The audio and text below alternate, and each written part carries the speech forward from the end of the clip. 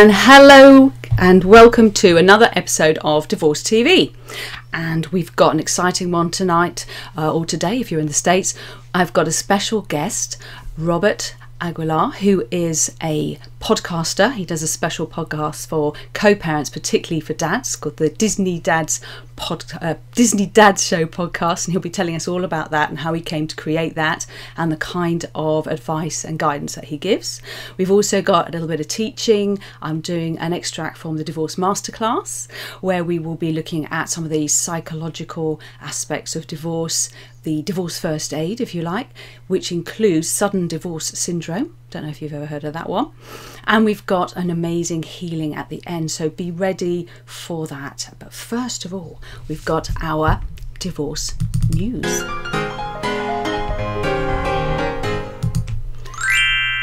So our divorce celebrity news today begins with a really interesting case, actually. A New York judge has rejected actress Mary-Kate Olsen's bid for an emergency divorce from her husband, Pierre-Olivier Sarkozy, after ruling that it's not an essential matter. So poor old Olsen, she starred in a sitcom Full House alongside her twin sister Ashley, first filed for divorce in April but ran into difficulties with the courts in the state because they're obviously operating a limited capacity due to coronavirus. So the 33-year-old had asked for an emergency divorce filing to be approved, claiming that the 50-year-old banker, Mr. Sarkozy, who's the half-brother of former French President Nicolas Sarkozy, was forcing her out of her home. However, unluckily for her, the judge determined that the matter was not essential, so they can't file anything at this point. So if you're in New York at the moment, there is no way you're going to file for a divorce. You're just going to have to wait till things settle down. Next story coming up is, this is an interesting one as well. The wife of a Russian billionaire, she's bringing a legal action against her own son after her husband failed to pay his £450 million divorce bill. So Tatiana Akhmedova, who's 52, she was granted a 41.5% share of her ex-husband's £1 billion fortune at the High Court in London in 2016. The trouble is that he hasn't actually paid it. Apparently he's not voluntarily offered her any of the £453 million that she's owed. So she's now taking legal action against her eldest son, Timur, who she claims is heavily involved in her father's affairs. So that's a really, really unpleasant case of getting the children involved in a divorce. And finally, a happy story. Good old Bruce Willis and Demi Moore, who always get the gold star for co-parenting. They've been co-parenting in lockdown with their adult children, and now they've been joined by Bruce's wife, current wife Emma Hemming, and their two daughters, Mabel 8 and Evelyn 6, and they're all hanging out together in his on this enormous ranch and having a wonderful time dressing up and putting on lots of posts on Instagram. But it's a really nice example of how to get on well in co-parenting. And good old Bruce, he always does seem to buck the trend with celebrities in giving him and Demi have done, I just don't know any others. There's a few others who've done as well as that, but it is great to have some good role models, because we do tend to see quite a lot of the negative ones on the media.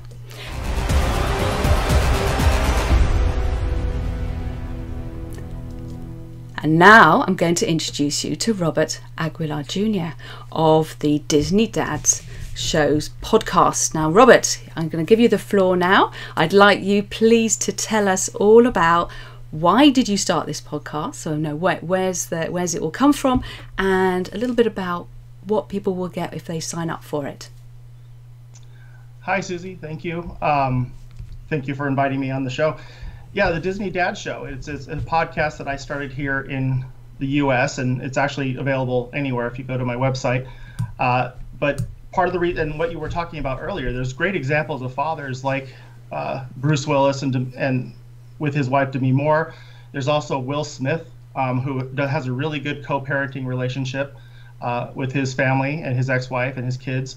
And so when you see that, and then you experience or also hear stories about like this gentleman who won't pay his 450 million pound support bill, you realize that there's a far end of that spectrum that people are not addressing. And I think more people need to make aware that there are what we call deadbeat fathers, and they have issues with working on themselves and being good fathers to their kids because they're so angry about what's going on with the divorce that they completely ignore the needs of their child. And so my focus with the podcast is to find ways to bring fathers that are struggling with their own personal demons or struggling with custody issues to work on themselves and find ways to get back into the home, and not into the home necessarily. That doesn't mean they're going to fix the divorce, but to bring their kids in and have an amicable relationship so that they can talk to their kids, raise their kids, instead of being a Disney dad. Now, briefly, Disney dads are fathers who have limited custody. And so what they do at that time is they choose to be the fun dad. They're the dad who takes them to Disneyland, which is kind of where the name originated, but they also buy them things and kind of just win their approval with the short time they have them, instead of being a parent, instead of helping them with their homework, instead of having them on a schedule and putting them to bed on time and offering any sort of discipline. So what I try to do is locate fathers that are doing that, or have fathers that are doing that come to me. Sometimes I'm approached by their wives and asked to speak to them as a mediator, and find ways to have a father more involved. I mean, single moms are amazing. They can juggle 100 things. I see that often, but at the same time, these kids have a father, and if they have a father, they should be interacting with them on a regular basis, learning from them, being mentored by them. So that's kind of the goal of my show. And so I appreciate you letting me share that. I have been dealing a lot lately with a lot of stuff with coronavirus and alienation. And there's couples who have used, or maybe one side of a couple who has used this as an opportunity to not let their child go to the other home. And unless there is a direct threat in regards to exposure, you should really, as a parent, try to stick to your schedule. If it's a 50-50, have it be 50-50. If the husband's every other weekend, then have them still utilize that, because they aren't going to be exposed to anything unless the other house is a party house and there's a lot going on. And if there is a case of exposure, or there's some danger, or the child is already showing symptoms, then yes, communicate with your spouse and work out something where they're in one of the homes that's more comfortable, where they can quarantine themselves, but allow constant communication. They can video chat, they could Skype, they could FaceTime, talk on the phone, whatever they need to do, but still try to maintain that if this is the case where they have to be locked up. But remember that if you do use this as an opportunity to not show or allow your children to see your spouse, then you are committing a crime in essence. You're alienating the child, and you're also damaging the child in many ways. And so that's something I wanted to speak about today, and make sure that parents who are watching this and who are experiencing something like that, even if you're the victim, if you're the parent that your spouse is keeping your child away, speak up and claim your children. So. That's very sound advice, very sound advice. And that's also give us a little advice particularly for dads, because when we were talking earlier this week, you said some really interesting things about how sometimes dads sabotage things for themselves. And I know that when I've talked with Families Need Fathers, who are an amazing charity here, that they've noticed that can happen too. So that would be really valuable to share that.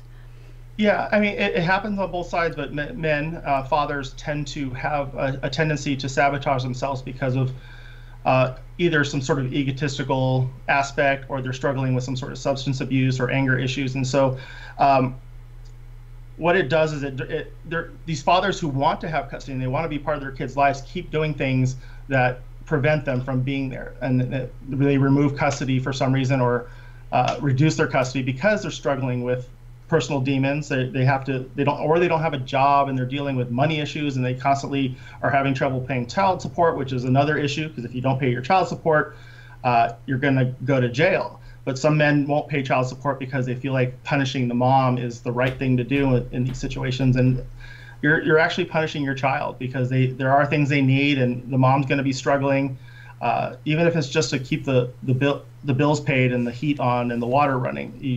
Pay your child support, because you're helping your child. You're not helping your wife directly, I guess, is the best way to put it. And just also be present for your child. When you have visitation, or you're allowed to see them, or they have an event, show up, be there. Don't use it as an opportunity to say, hey, I'm not going to be in the same room as my wife. It's not about your wife at that point.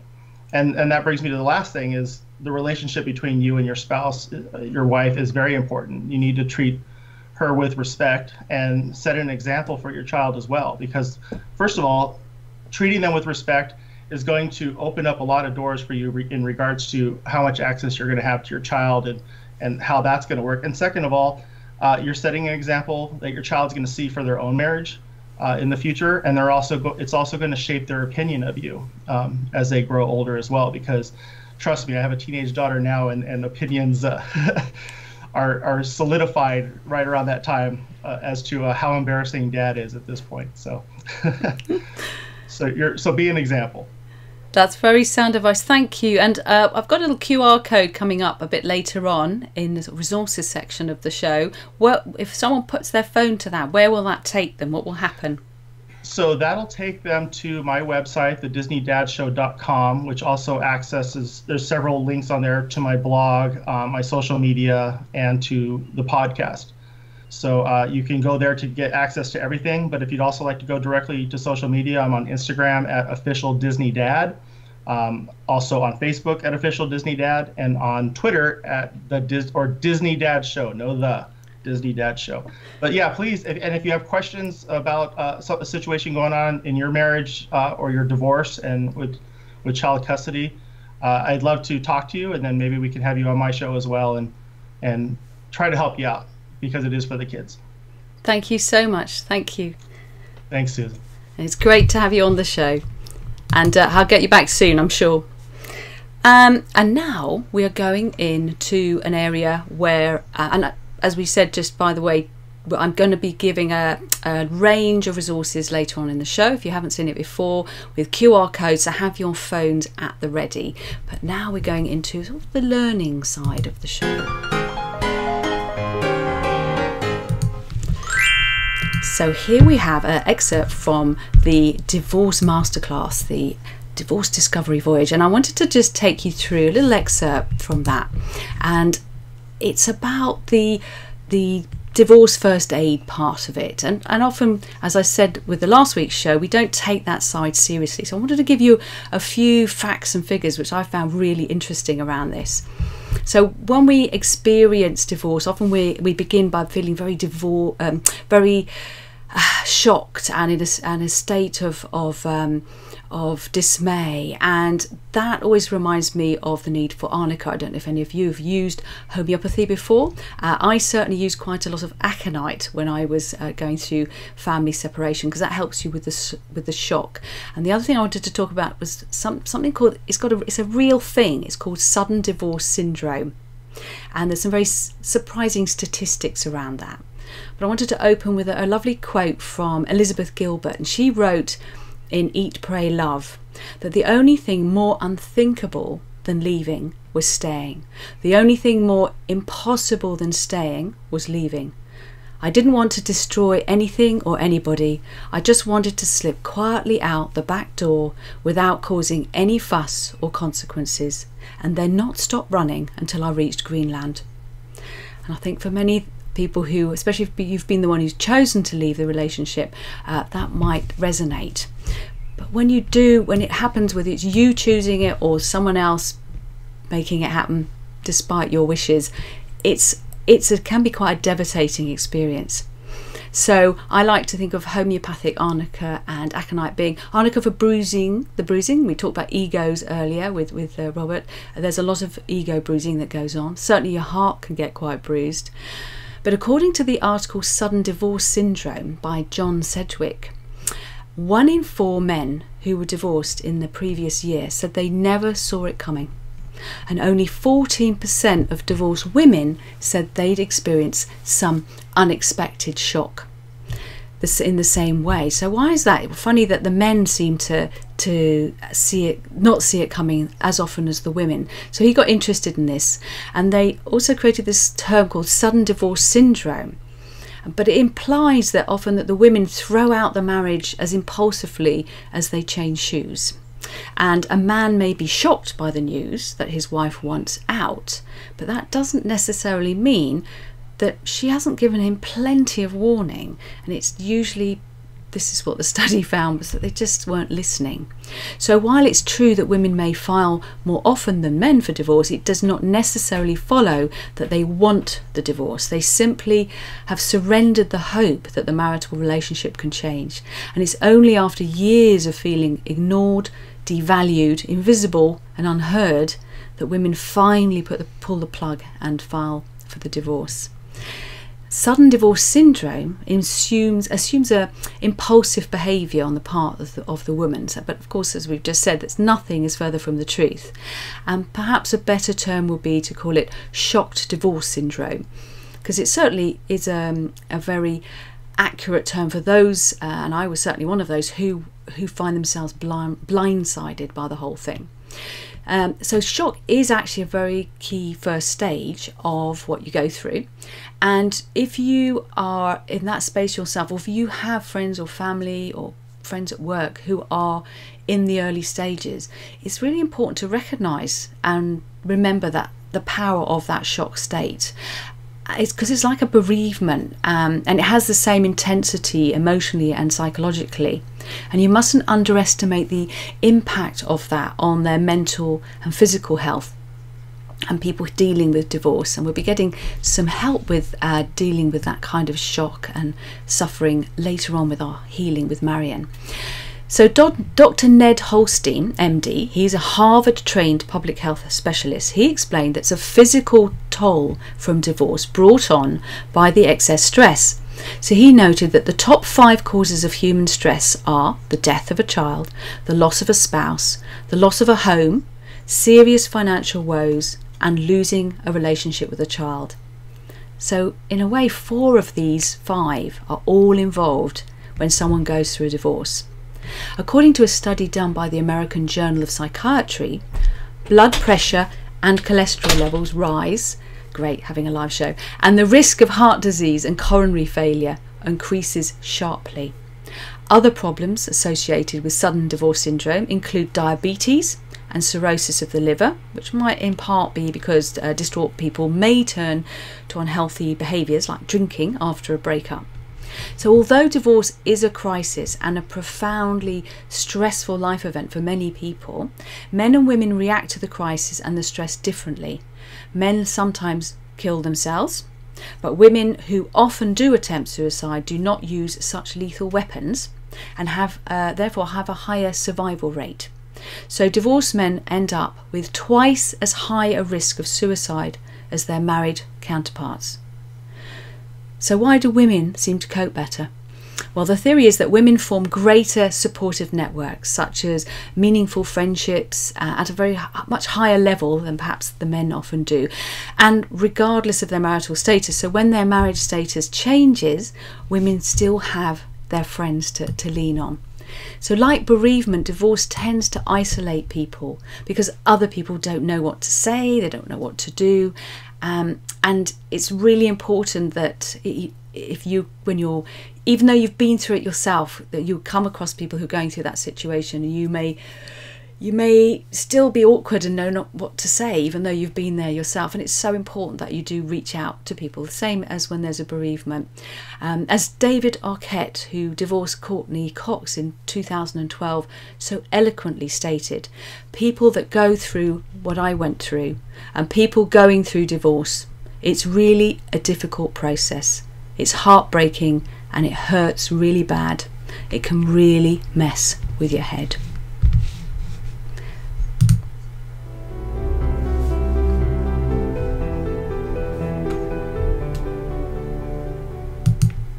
It wasn't just a voluntary nice thing to do in the state of Aya, it was actually a part of the divorce process?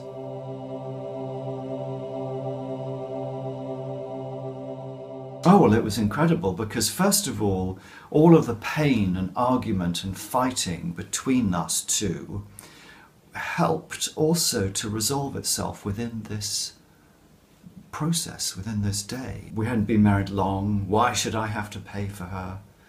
And why should I do this? And I'm never going to have money again, ever. Of course, that was a load of rubbish. And I was very worried about the children because my wife at that time, this was 22 years ago, felt that it wasn't important for me as a father to be around the kids and that they would be fine, and I felt different to that. They were in fact my adopted children, so I wasn't their natural father. However, they still have my name, and adoption is adoption, right? Running up to the divorce, of course, there was all the terrible pain, heartache, arguments, frustration. But then the process started to take place where the divorce was registered in the state of Iowa in America, in the United States.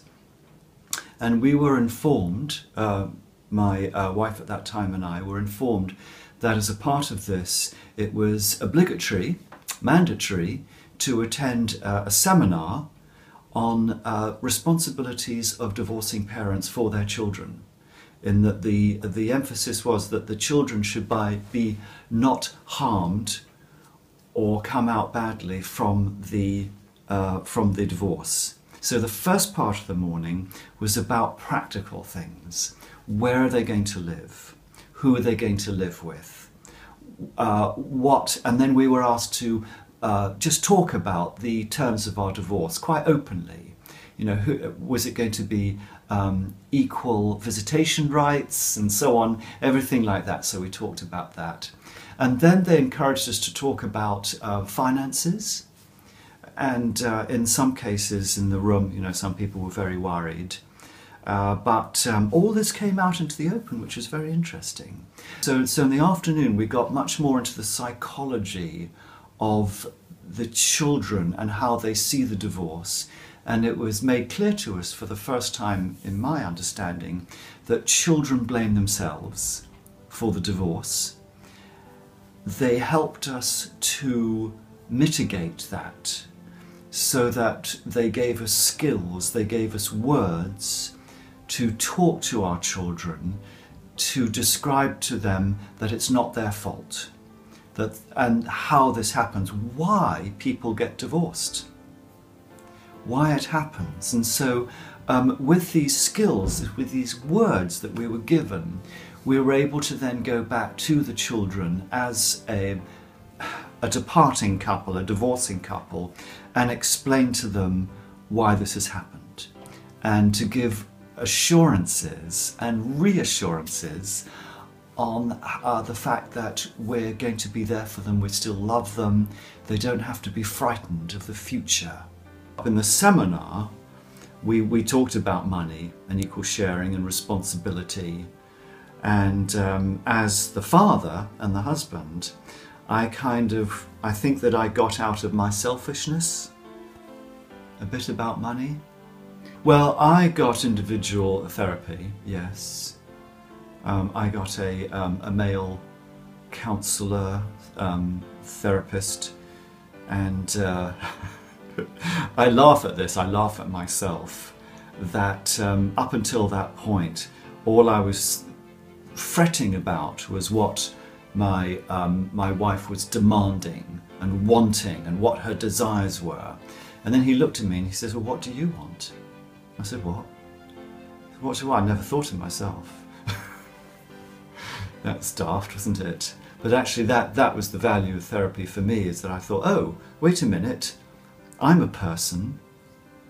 What are my needs? We had some very experienced social psychologists in the room and marriage counsellors, and they were saying, okay, like we were the children, now it's time for you to start behaving. I think that it was the structure and guidance of the seminar upheld both mother and father. And I think that whether you're a dad or you're a mum, in the environment of this seminar, you saw the mothers being upheld, you saw the fathers being upheld, and you saw their role being supported and reinforced. And that was quite good. You can't make your divorcing other partner go along to anything. You just got to persuade them. If they do go along, it's going to be tremendously helpful. Because when you're a couple on your own, you think you're being blamed by the therapist, which is, of course, you're not. The therapist doesn't blame anyone, but you think they are. But in the group, it's much more, oh, we're all experiencing this together, we're all going through. There were about 16 people in the seminar, so there was lots of variety, lots of people who were very unhappy, but through the day, the divorce counsellors, the divorce professionals really took us through our emotions and brought us to the other side, I thought. Seek out professional help. Seek out guidance, seek out groups, and if at all possible, go together. If it's not possible, go by yourself. In the end, I did have a peaceful divorce. It was amicable, even though leading up to it was the antithesis or circumvention of amicability. When the divorce actually came through, I was at work and she came round to my office, and I heard at the front, "Oh, Nigel, Anne's here to see you." And she came in the door and she said, "The divorce has gone through and I just wanted to thank you." So I think that actually helped us get to that point. Oh, I love that story. Thank you so much, Nigel. That's another person I pinned down in a corner and asked them to share their story. If you have a story that you'd like to share, it doesn't have to be wonderful and positive, but it's got to be useful. So if you've got something useful to share, please get in touch with Suzy, SUZY, at startingovershow.com. And I just have a couple of thank you for the people who have sent some comments in. One person, unknown it says, from Facebook has pointed out the shock of divorce and how really important it is to communicate prior to even sending in your divorce papers, but getting that communication going. And I think that's very true. The more that you can communicate, possibly using a mediator, because you probably do need a little bit of help at that point, that's going to help you deal with the whole processing of what's happening to you. Someone else who's apparently I look like Robin Williams in Mrs. Doubtfire, but okay, whatever, if that's what you like. So we're now going to move on to the workshop and other useful areas that I want you to get your phones ready. Don't worry if you don't do it fast enough, because you can always rewind these. You can see this on YouTube, on the Facebook page, and the Best Way to Divorce Facebook group, and also on the website. If you go to divorcetvshow.com, you can also watch the show there, and you'll be able to have another look at these. But I'm going to whip through now and just tell you what they are. But if you have got your phones at the ready, this is the Divorce Financial Workshop. Literally about any day now going to start having putting one together for covering sort of north of England and London. I'm also looking to do another one in South East. Would love to run some of these in the States as well. But if you use this QR code, it means you can register and you will be able to find out when the next one is. Then we have Families Need Fathers. I'd like to just keep this one a little bit longer. This is a great resource for dads, as we were talking a lot about dads today, and they have a free helpline and all kinds of great resources. A lot of mums also use them if you're self-representing in court in the UK. They're a national UK charity, and hopefully next week I might get some. I was going to ask Robert if he could recommend some of the dads charities in the US that I can give you a link to. And speaking of Robert Aguilar Jr., we have the official Disney Dad QR code. So if you use that QR code, it just saves you typing in a long URL, and you can whiz over and register for his podcast. You may remember Debbie came on recently. I know she's still got an offer of free theta healing videos using the Stanford technique, which is her version of using theta healing.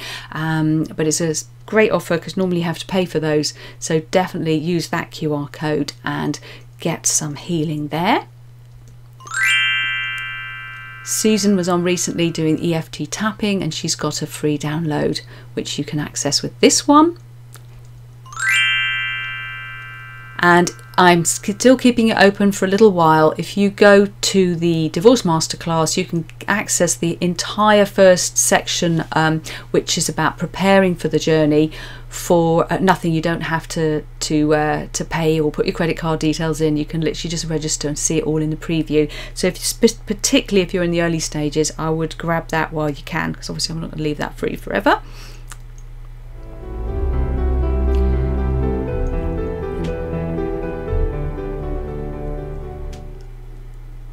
And now we come to our healing session. So get yourself ready. I'm going to bring in Marion now, Dr. Marion Bevington, and she's going to give a little bit of an intro about what she does. You may or may not have caught the interview with her I did with her yesterday. And we're going to end the show and using this amazing healing that she's going to tell us all about. Hello, Susie. Can you hear me okay? Yes, I can. Welcome, Excellent. Marion. Welcome. Thank you. Thank you. It seems like only yesterday. Okay, so really interesting, the stuff that we've been talking about that's been happening tonight in the shows. There's 3 areas that I feel are really important. So the first one is and they're all S's, we like an alliteration. The first S is actually about showing up. And how do you show up? And as a parent in a family with divorce, obviously the showing up is now going to be impacted by shocks. So that's another S. So the shock of what's happening and the shock of the unknown or the disturbance, that then leads us to sabotaging behaviours, the other S. So once we've had a shock and we find the sabotaging habits that we develop or coping strategies that we take on, how do we then bring ourselves back to a position where we can show up again? Because it's not that we should be the best parents for our kids. We are the only parents our children have. And so whatever we do, they're going to take it on. And so without taking that on as a massive weight on your shoulders, because obviously that can, feel really heavy. It's the truth. It's the truth of how it is. So everything good that you do, everything positive that you do, they take it on.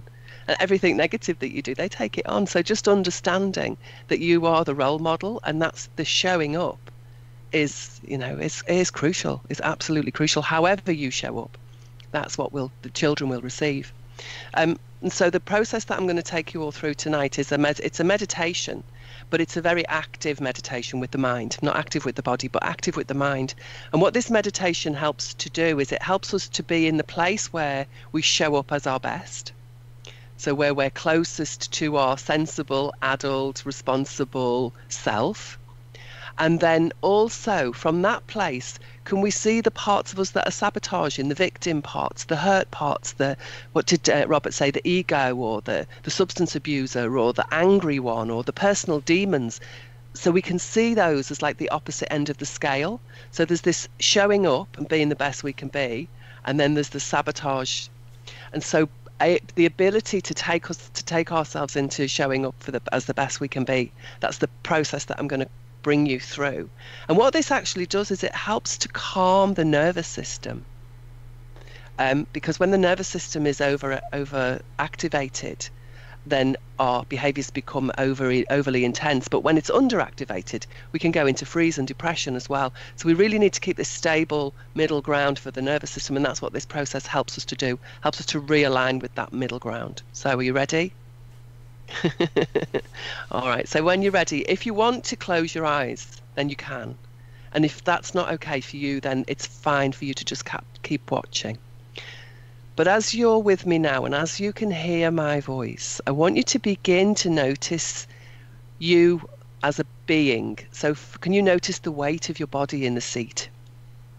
So this physical being that you are, noticing the weight in the seat. And as you notice, that seat is there under you and it's completely supporting you. So can you allow even more of your body and weight and attention to drop in? to the seat. So just allow this complete support to do its job, to completely support you. And then notice what supports us as well is gravity. It's like we're being held, being nurtured by gravity around us, and then being supported completely by the ground beneath us. So just allow yourself to connect into that part of yourself that is aware that you're here sitting, resting down in the seat, and that we're held by gravity. So supported by the seat and held by gravity. And begin to connect to a sense of trust. The ground will never stop supporting us. And gravity will never stop holding us. So we can trust these processes. And in that place of trust, I want you to begin to access a place in your body, a physical location in your body, where you can sense that trust and where it feels really comfortable. So can you notice just one part of your body that feels really comfortable? And when I say comfortable, I mean it's alive. So it's not like it's dead and it's out of your attention or it's limited in its sensation. Find a part of your body that's comfortable, is very alive, it's full of life, full of juicy life. We talked about this yesterday, so can you connect to that now? That life energy, that aliveness, and a place of real comfort in your body. And as you're connecting to this, I want you to notice the size of this place, the comfort, the size of that place that's comfortable, and the shape of it. So can you find the boundaries of this place that's comfortable? So for example, if it was the tip of your finger, how far down your finger does it come? If it was your ear, how far into your head does it go? If it was your arm, is it the whole arm? If it's your belly, is it the front or the back? So really identify the location of this comfortable place and the boundaries. And notice the boundary. Now, pay attention to the boundary. Does it have a substance? Is it like a solid, a liquid, or a gas? Becoming aware of the boundary and what's inside that shape of the boundary that's comfortable and safe. And from here, if you hold your attention here in this safe, comfortable place, where there's trust, where there's energy, where there's life, and you're safe and comfortable, in this place, if you then notice a part of you that feels wounded, or a part of you that feels stressed, or a part of you that feels the victim, or angry maybe, but come back to the place that's comfortable and look from this perspective.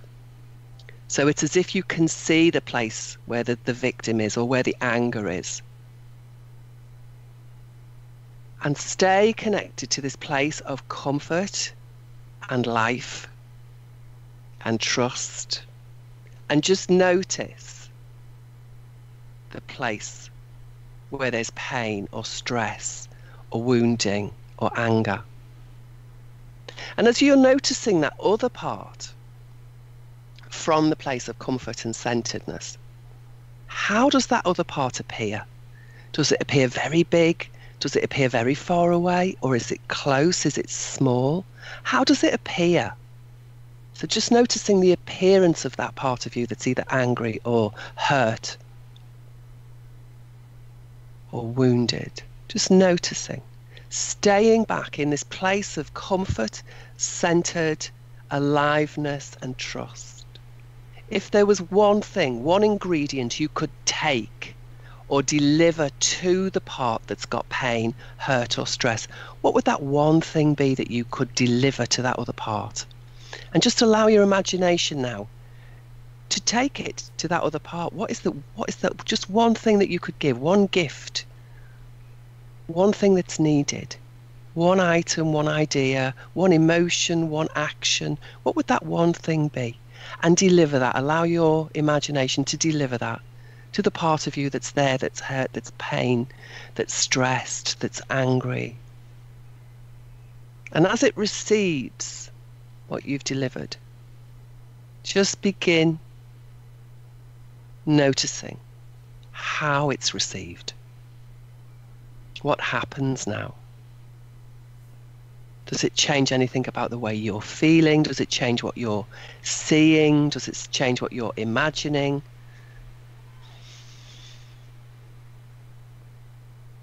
And then just come back into this place of comfort and allow the trust that is here to trust whatever the process just was.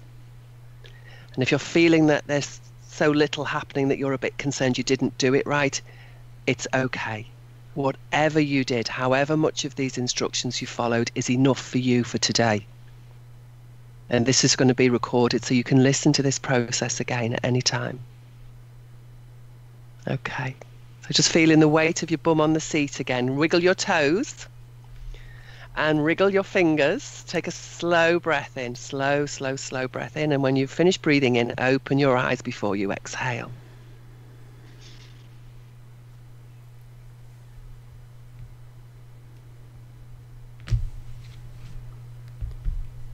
Thank you. That was very calming. I have to be careful I don't float off somewhere in these healing sessions. That was lovely, Marion. Thank you. And as she said, you can always rerun this, and often it's true to say, isn't it, that you, by practicing these meditations, you get the increased benefit. Isn't that right? Absolutely, absolutely. Because that's why I said at the very end as well, you know, if you feel like nothing's happened, I trust now that that's okay. When I first started meditating, I had no idea what I was doing. And I had a thought, well, if I'm just making it up in my head, how can it be of any value? But actually what I now know is that our imagination keeps us fearful and it can keep us happy. So, you know, why wouldn't we use it to choose what we do want? That's lovely. Thank you so much, Marion. I'll speak to you soon. Bye. Bye. Bye. So with that calm finish, just to end with inviting you to come to the next event, which we're going to run on Friday following next week. Yeah, every Friday we're going to have these divorce shows. And if you have anything you want to contribute, just let me know. And the final thought, as always, is in the war of divorce, always make sure that you use peace as your weapon of choice. Good night.